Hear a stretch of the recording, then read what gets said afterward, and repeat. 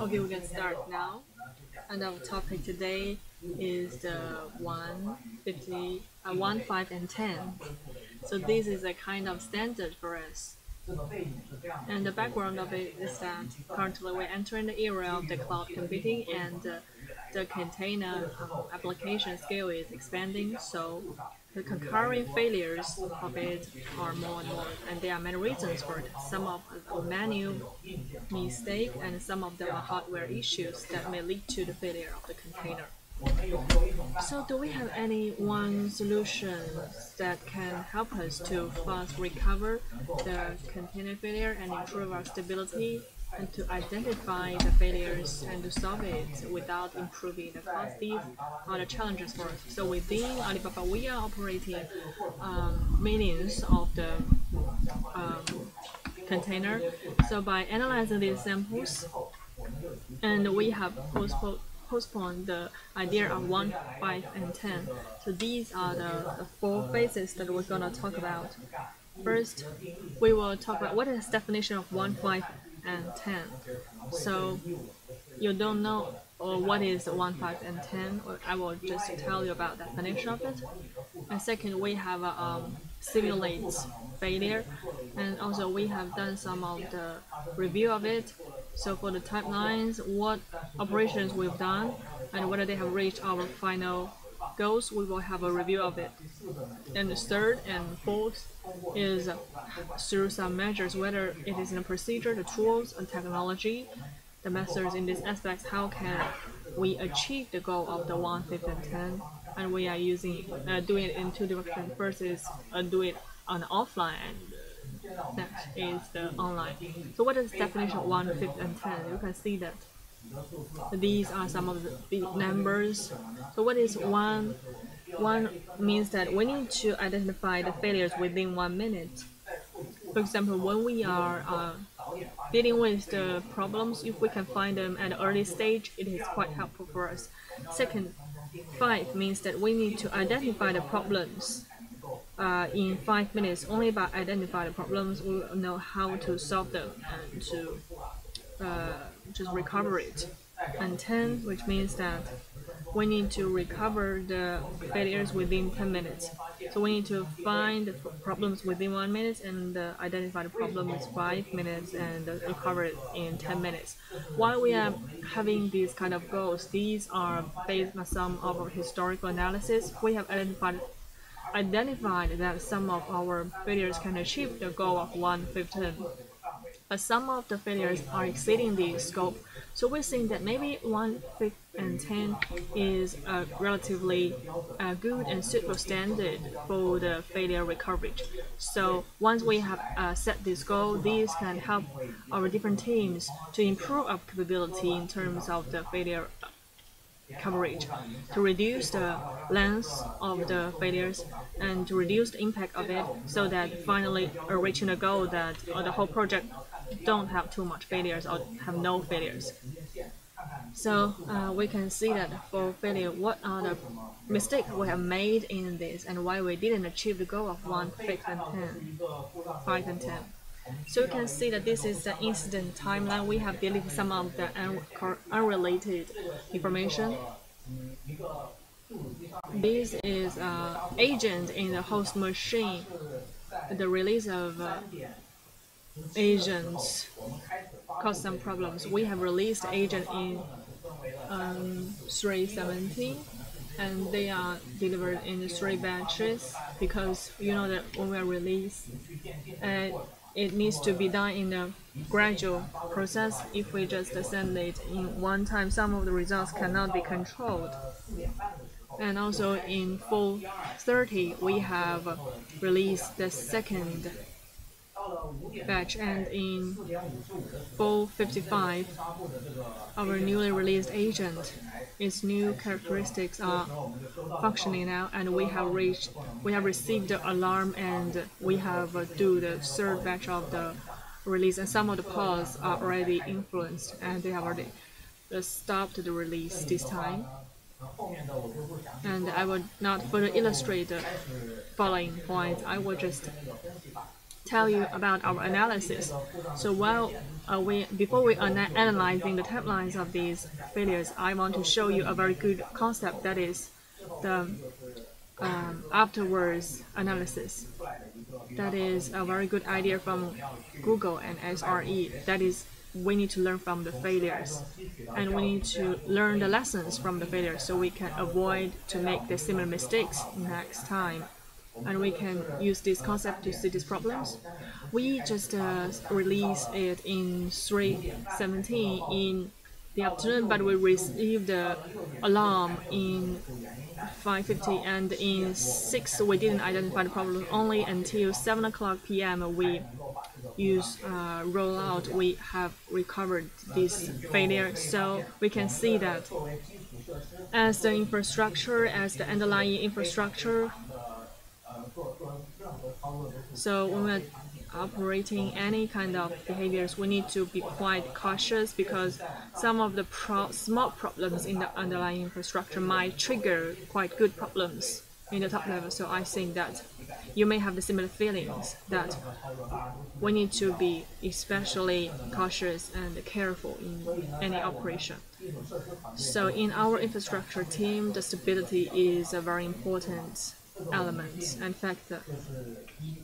So your character, your performance, and how many value or how many business you're supporting are the following issues. So if you don't have the foundation of the stability, you don't have the other values. And we can look at the failures. So this is very typical problems caused by the release. You can see that we didn't achieve the goal of 1, 5, and 10. So it happened in 3:17 in the afternoon and only be solved at 7 o'clock p.m. So through this kind of failure, what have we learned? And what problems are exposing now, and how to rectify it first? So some of our staff, they are not sensitive to the potential failures, and even though they have received the alarms, they didn't just deal with it at the correct time. And second, I think we are lack and short of the risk awareness. So for the new features that are not fully validated and directly go online, this is a big problem. And the third is that we should have a progressive deployment. They are not perfect, and whether problem is caused by this release or not, we need to find what is the root causes of it. And fourth is that we are lack of the observability. Actually, when we released in the 3:17 and we have got alarm in 5 o'clock, this is really not good. If we want to achieve the 1, 5, and 10 this goal, the alarm should be identify the problems within several minutes. And the fifth one is that we lack of the solutions to stop loss in time. So we need to solve the problems in a timely manner, and we are having a great distance with our goal of 1, 5, and 10. And how can we improve? We can just do it in two directions. First is the offline direction, the second is the online direction. On the offline direction, so we cannot avoid having failures, but how can we identify our setbacks through these failures and to learn from it and to avoid making the similar mistakes? Next, again, this needs us to have a kind of a review after the occurrence of these failures. The second is that how can we solve all of these issues before it actually happened? This just requires us that in our daily work, we need to put stability as a very important factor to consider. And third is that we need to do some really good practice of the failures. Through this kind of practice, we can see that some of the problems that we didn't notice in our daily work. And also, everyone can be familiar with the whole procedure so we won't be quite nervous when we're really facing this kind of problem. And on the online aspect, we can improve it in 4 layers. First is we need to improve the observability, and the second is that we need to do it in a progressive way to do the great scale.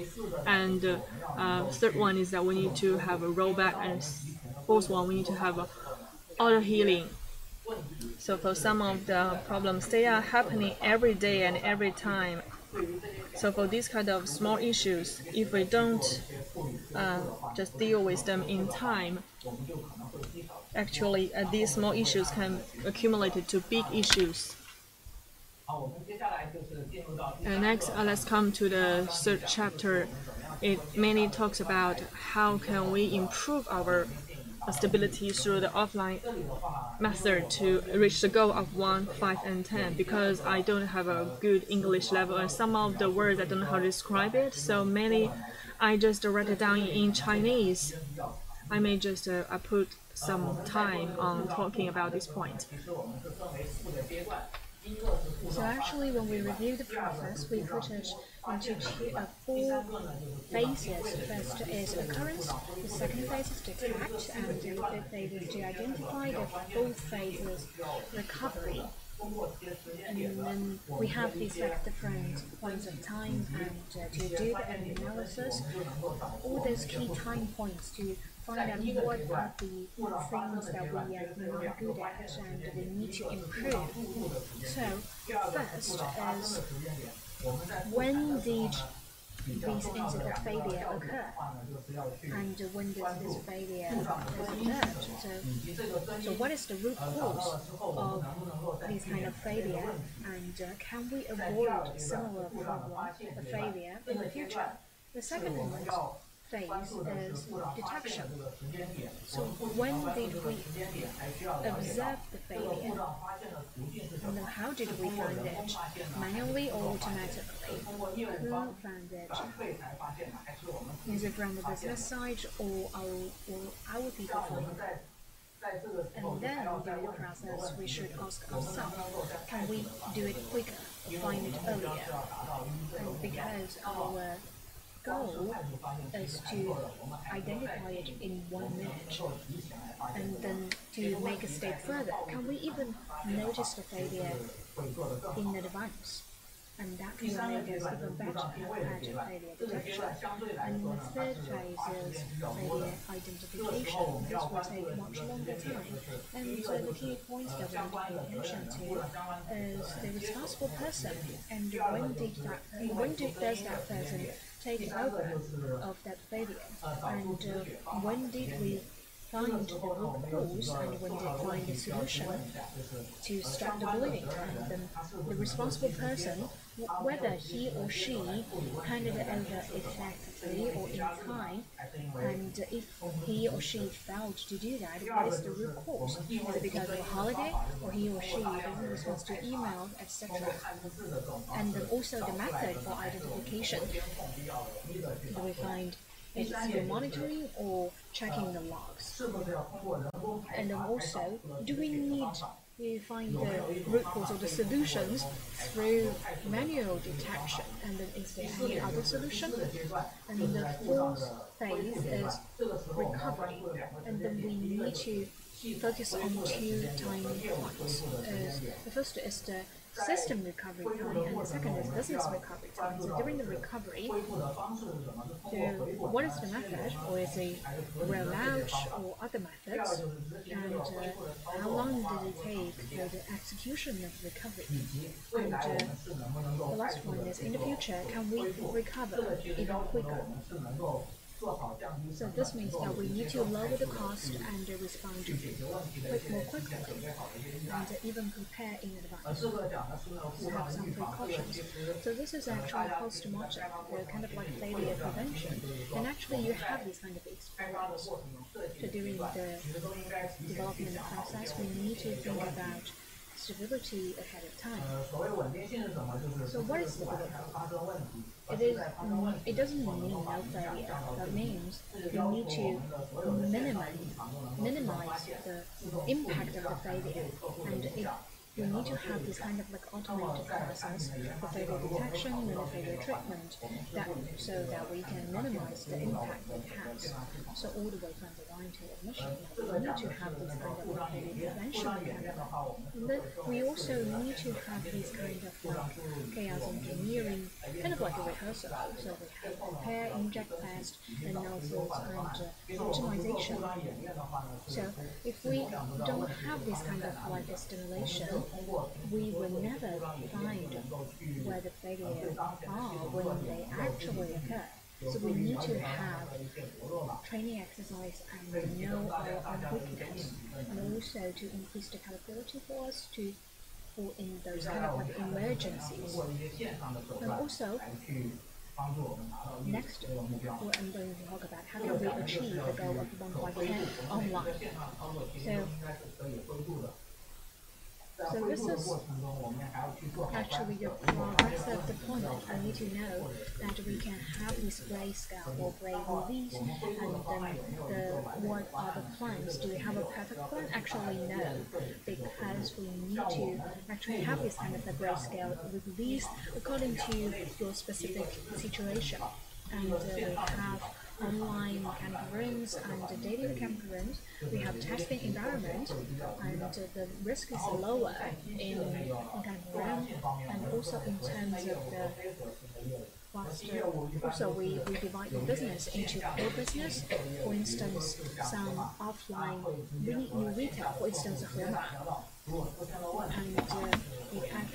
we will deal directly with the business side, and it's quite important for us to do this kind of things right. And so we start from non-key business, starting from there and all the way to our key businesses, and we need to save enough monitoring time, and we will do the release. We need to actually notify the release system, and this release system will help us to do the rollback.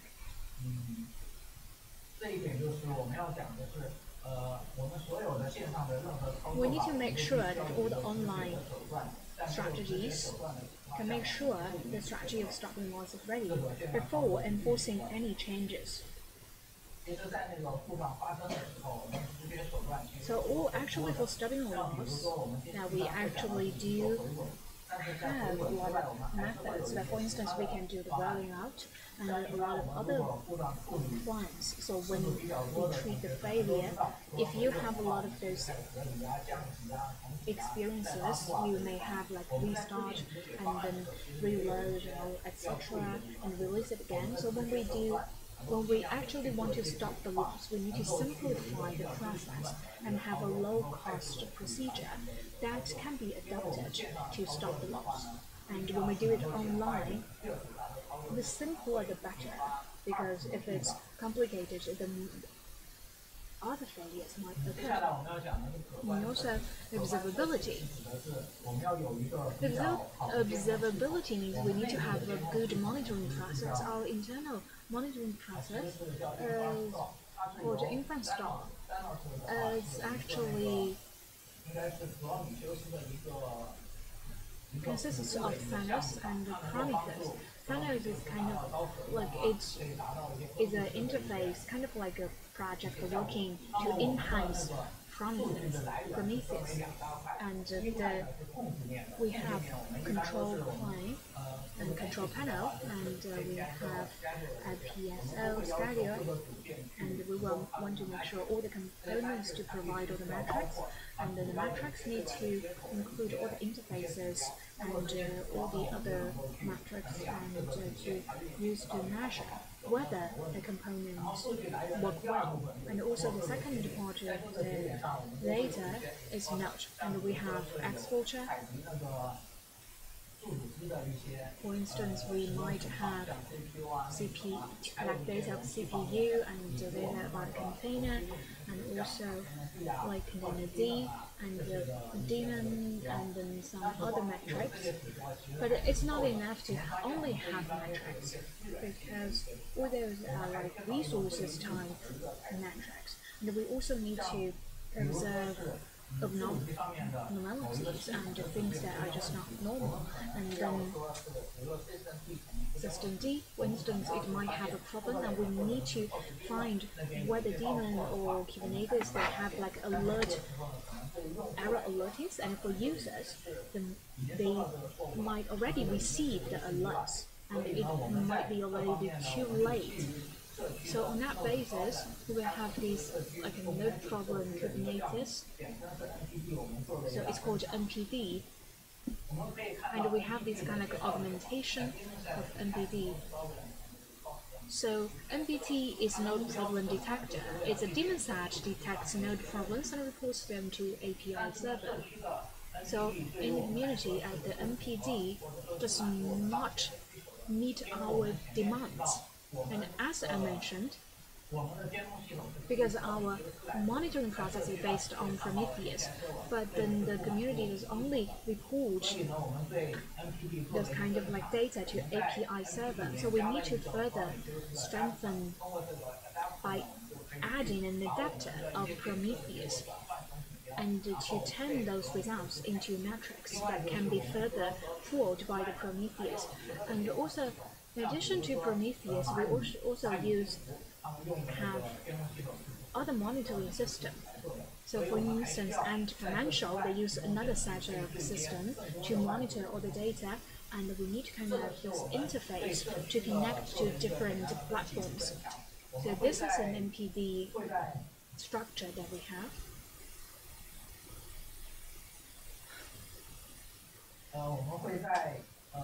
And we will have an exporter, and by this we will have this kind of like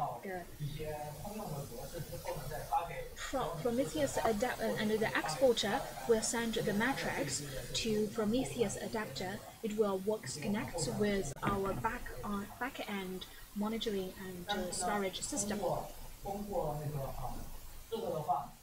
It's actually through this, and actually the maintainer, we actually have communicated with the community. I think it is quite necessary for the PR and for the development, the contributors, they actually have added PR in the community.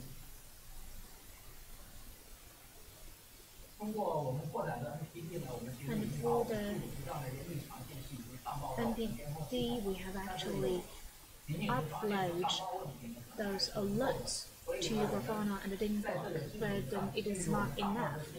Only uploading the data, we actually have an automated recovery. So this small system can actually identify some potential problems and to have some simple recovery. So this is kind of like auto healing. So we could see that a lot of like detector. So when we run the container, and also in the process that we can identify all the failures that we have, and they can be obtained by MPD. So those are some components of MPD, and MPD will then report them to Prometheus. So for instance, custom detector, kernel detector, system detector, and all those components, and then Prometheus component will find the healing methods for each failure, and then we will have a remote method. And for instance, a simple example, we all know that in container we have a REST call. So one end is in the container, the other is in host. And for the end of it is in host, we do notice a problem. That is, the bias might just exit the gateway, and this will actually cause network failure in the container. So for this failure, we actually have a detection, that, for instance, each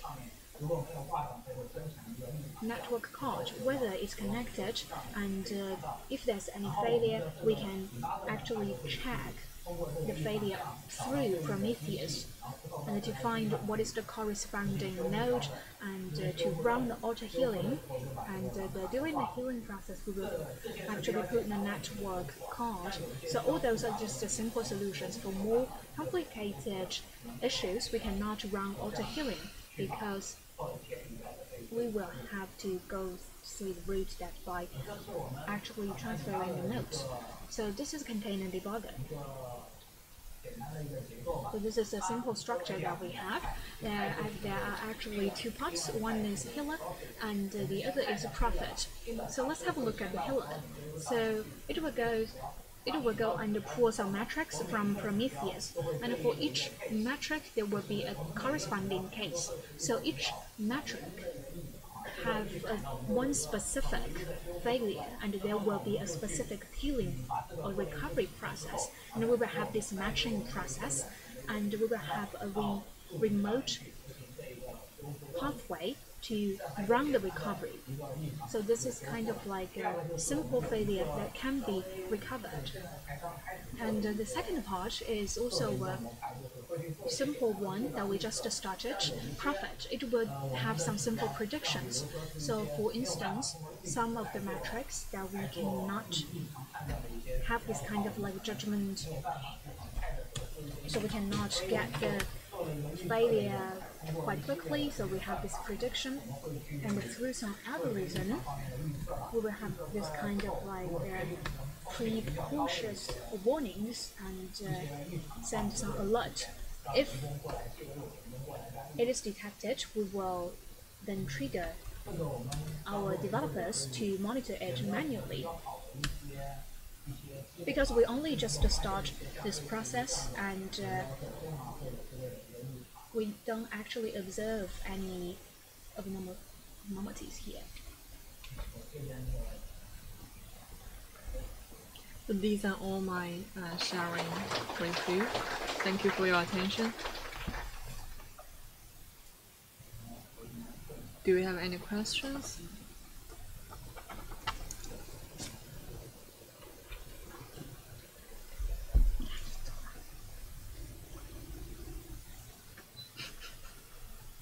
好幼稚哦，好幼稚哦，其他的做了耶。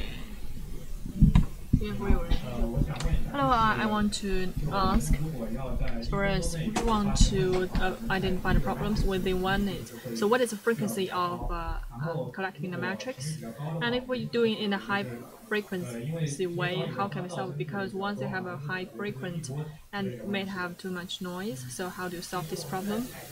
So when we are collecting these, we do it in different layers. For some of the metrics, can do it in 2 minutes. For example, the leak of the memory, and even though they have been accumulated for a while, it won't have too much influence. For this kind of metrics, we will just collect them for 1 hour, 2 hours. But for some of the other metrics that may have bigger influence, we might do it in 1 minute or 2 minutes. And for these abnormalities, once we have identified these kind of abnormalities, it means that there are already some problems existing.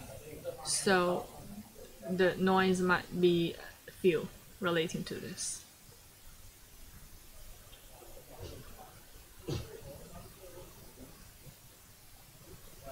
Well, actually, I want to ask a problem because you know that the system may have various kinds of problems. But for your MTD, how to monitor these various kinds of failures? So we'll have a summary of this, of all of these failures. Actually, when I first do this kind of abnormal monitoring of the kernel, I don't have good solutions. I just always ask our colleagues in this regard. For example, will there be any keywords, alarm or warning in the kernel? And I will just match them. But sometimes this may relate to the identification of the context. So for example, the panic, maybe several days ago, they already have the signs of this. How do you achieve? Well, for us, we won't do too complicated matching. We'll only do some of the relatively simple matching. Once the keywords are identified, we think that there might be some problems. So once these kind of problems, like the error, it means that there are some problems in the kernel. So maybe still we are not doing it in a quite in-depth way. And another problem is that for Prometheus, it has a TFTP. And do you also have customized some of the TFTP interface? Because your Ali cloud, your system has accumulated loads of the data.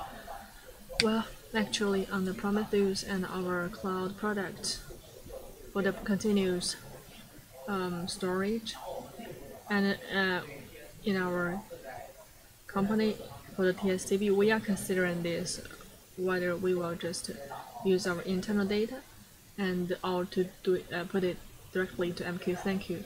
So currently we're still using the TSTP to do this.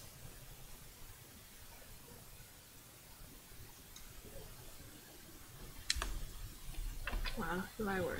Oh. Well, I want to ask a problem. As for the service monitor that you have said, there is an access standard. As for the Prometheus, so for every service and microservice targeting each of these services, there are some standardized qualification metrics. For example, the failure rate, do you have such kind of metrics regarding this? Well, considering the problems that we have met, so actually we have a requirement of the success rate. Once you have been scheduled for 100 times, the success rate must be around 99 times, and also there are some requirements of the time. So you cannot spend too many time.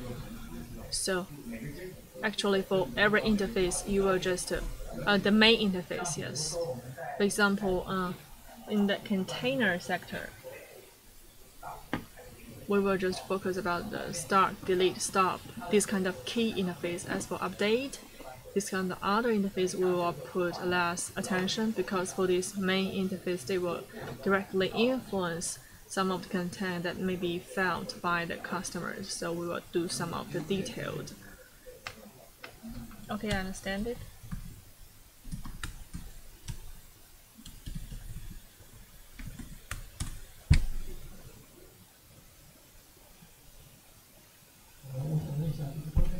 So I want to ask, just now you have said that in the process of the monitoring, most of them are based on a relatively underlying level. But if I want to develop some database related business based on Kubernetes, and I have the business level failure. So when I make some of the failures, I need to restart the container, but this kind of authority is controlled in your hand. So how do you combine this kind of failure control with the business? So based on Kubernetes, so when we're doing the auto healing, we will do the kind of auto transformation. So before using the Kubernetes migration, we will just do it in two phases. In starting the container, we will just schedule our relevant interface to start the container. Also within this container, we have another system to do some of the business related scheduling, the monitor and the healing. So when the business they are monitor its own problems, it will just be coupled with some of the health checks.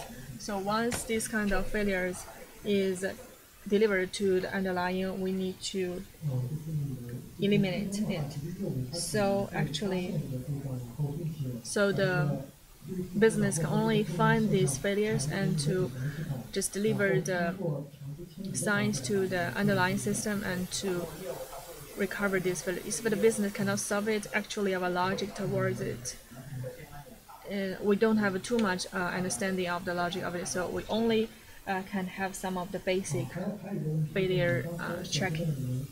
And also you have mentioned the debugger component. I want to ask, for that service, during the release and the usage, does it have any of its own problems like the bug or availability? Actually, we will use many of the instances to solve it, but actually for the bug, while we are healing it, some of the problems might not from one machine or two machines. We might also use one policy. Some of them are in the automated or wholly automated, or some of the manual method. We will just for every healing might be finished in different batches. Some of them are already completed online. Okay, thank you.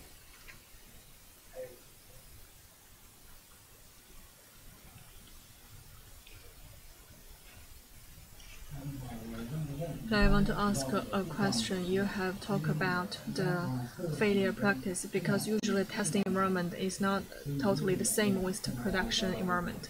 So how do you do the kind of practice? Usually we do it on the online environment. From the initial stage of the practice, we kind of have a kind of test application. So actually for every business, we will just apply a similar application, and after the running, as for the machine, we'll do some of the added operation. For example, cut the power or the internet. If it cannot be recovered, then we think that we need to have a further improvement of the problems exposing. So time is limited.